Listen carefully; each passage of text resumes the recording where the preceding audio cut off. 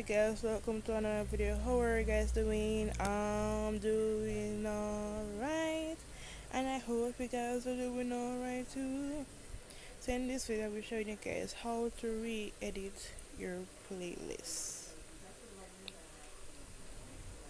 So the first thing you're going to do, you're going to go on your channel, right? And then you're going to go in the part where it says playlists. And then they're going to look for that playlist that you want to re-edit. Alright. And then after that, now you're going to click on this pencil, something that you see up here.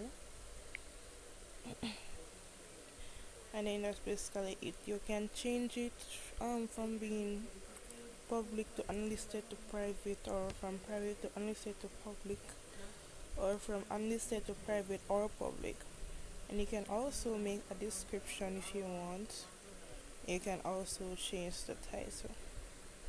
And then after you do that, now you choose what you want to change, your right letter on the right.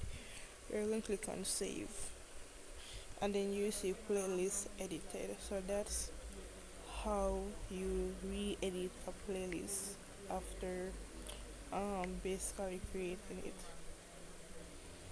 Alright, so it's nothing hard, it's very simple actually. So let's go over it again.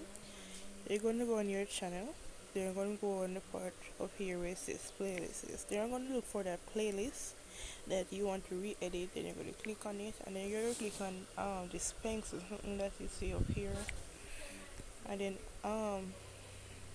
you're going to change what you want to change, and you're going to write what you want to write, put in what you want to put in, and all of that. Then after you did all of that, now you're going to click on save, and then you will see playlist edited. So that's how you re-edit a playlist after creating it. Alright, so yeah, I just want to encourage you guys to subscribe to my channel if you like this video, and if this video was helpful, please ensure to give it a thumbs up, and please check out my other videos that I've posted if you also like those videos. Please ensure to give my thumbs up also, and please remember to hit the notification bell so anytime I post new videos you guys will be notified.